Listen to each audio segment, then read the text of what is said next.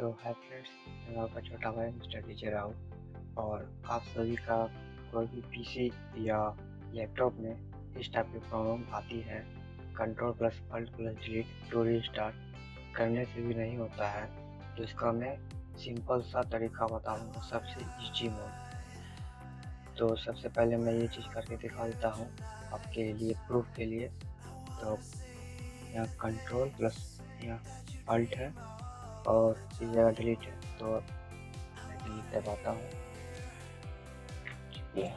दबा के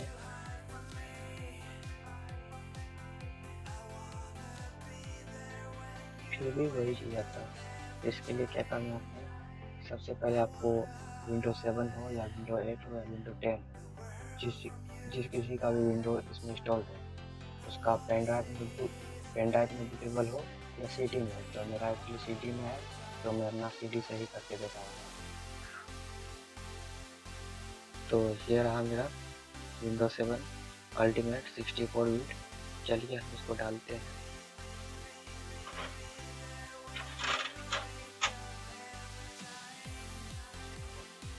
तो फाइनली मैं इसे सीडी को डाल दिया हूँ मैंने, और आपने थोड़ा देर वेट कर लेगा सीडी रन होने में। तो सीडी रन हो जाती है तब तक सीपीयू से लाइन डायरेक्ट कर देते हैं। अगर आपको लैपटॉप हो तो लैपटॉप से डायरेक्ट लाइन काटे, और पीसी है तो डायरेक्ट सीपीयू से यूपीएस से लाइन काट दो। इसे मैंने पहले भी लाइन काट दी। थोड़ा देर वेट कर लीजिए। वेट करने के बाद फिर से इसे ऑन कीजिए। ऑन करने के बाद फिर सीपीयू से ऑन कीजिए।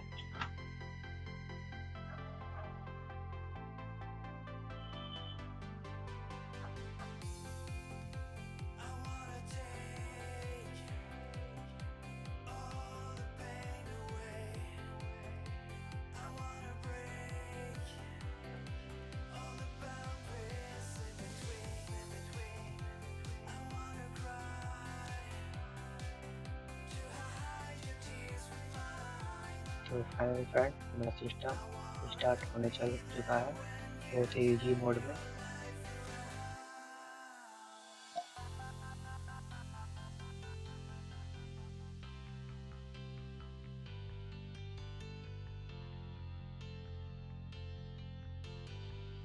तो यहाँ पर मैं पासवर्ड मांग रहा है, मैं पासवर्ड डाल देता हूँ।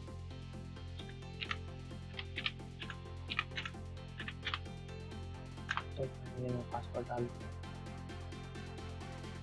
और ये मेरा सिस्टम हो गया ओके। तो बहुत ही इजी मोड में मैं बता रहा हूँ फ्रेंड, ऐसा इजी मोड कोई नहीं बताया होगा। तो वीडियो पसंद आए तो लाइक करें, कमेंट करें और शेयर करें। और चैनल पर नए हो तो सब्सक्राइब जरूर करें। और अगला वीडियो रहेगा कि विंडोज 7 को कैसे अपडेट किया जाता है। तो चलिए अगले वीडियो में